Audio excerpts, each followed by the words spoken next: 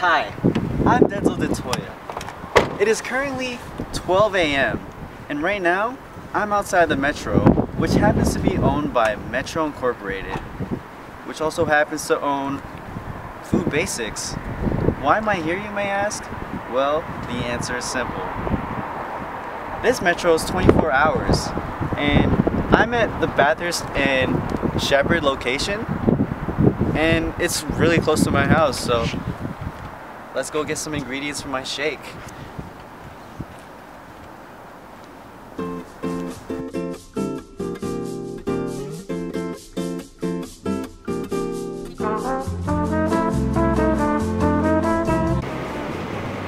I will be exploring aisle 1, the food system, found in the OPIRG's The Supermarket Tour, because it provides a different perspective on the activity of grocery shopping, which happens to be systematic. Why is it systematic, you may ask? Well, from the moment you walk in the supermarket, you are being manipulated and you don't even know it. From the design of each aisle, to the placement of each product, to even the music that's playing.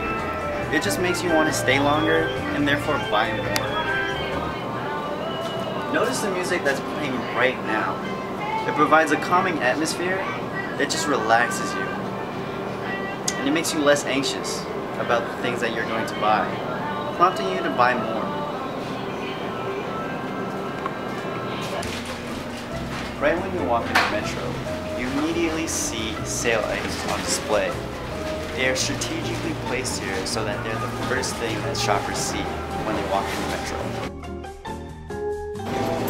At this Metro, the produce section is found at the beginning of the supermarket.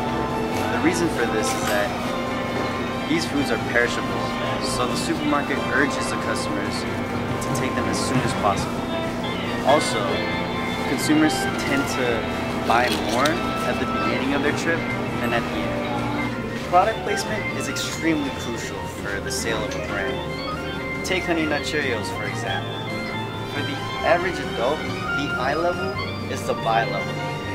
This Metro is also smart because they have Honey Nut Cheerios at the bottom shelf, accommodating for children as well. The aesthetics of an aisle are also important to the manipulation of the consumer as they eat with their eyes as well. As you can see, they are packaged according to color, not by brand. For instance, you have Astro, Yogo, all together, just because they're white. Moving on, you have Oikos, Yogo, based on the fact that they're blue. Activia, because it's green.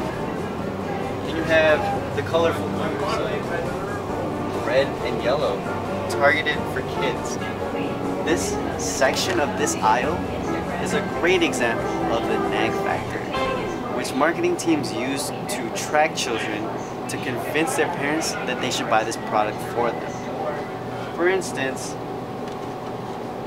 this bright packaging and these characters found on this packaging invite children. Coming to the end of your shopping trip, the manipulation does not end. Look, we have more sale items strategically placed beside the cashier.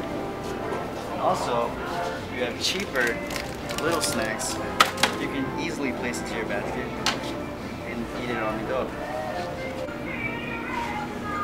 And another way they manipulate you into spending more money is their loyalty program, the Air Miles Reward Miles, which rewards you for spending more money. What really surprised me about reading the supermarket tour was the underlying manipulative nature that the grocery store had.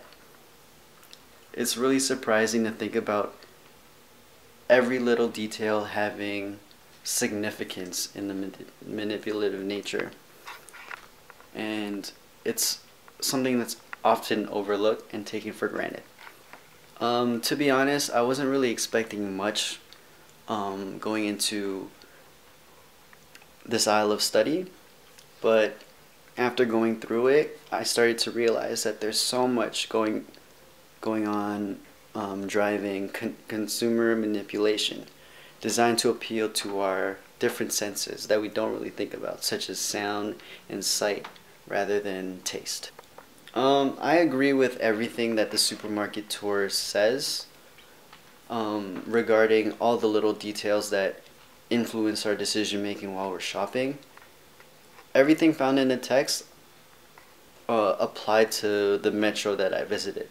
For the experiment, I didn't realize how much of an impact all of the little details, such as the music playing, the placement of the products, or the design of each aisle would have on grocery shopping.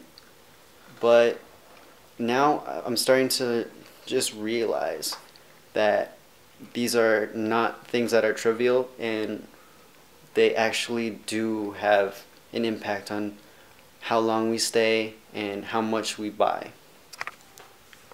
So from this experience, I realized that there are much more clever ways to encourage the sale of products. The concept of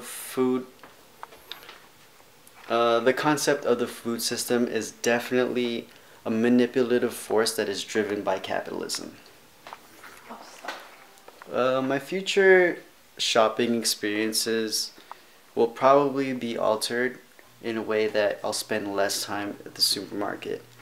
By taking into consideration all the different factors that are happening that I wasn't even aware of, I'll be more conscious now, and by doing so, I'll be spending less time, which means I'll be spending less money. So that was my experience with the supermarket tour. I hope you enjoyed. Please give me a like, comment, subscribe, and I'll see you next week for the next video. Later.